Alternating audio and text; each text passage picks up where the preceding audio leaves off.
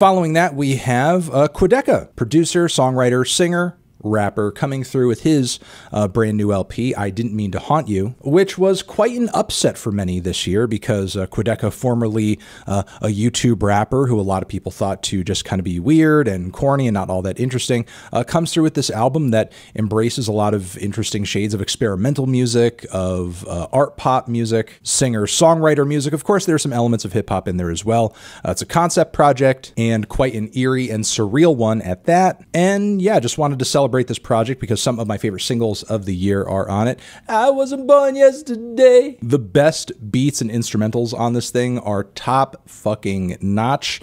And yeah, it's just amazing that Quadeca artistically has been able to evolve so rapidly, creatively, and efficiently and effectively over the past few years to the point where just people are just blown away. People are surprised. And, you know, just turning a new leaf creatively, and I think for the better. So, awesome. Next.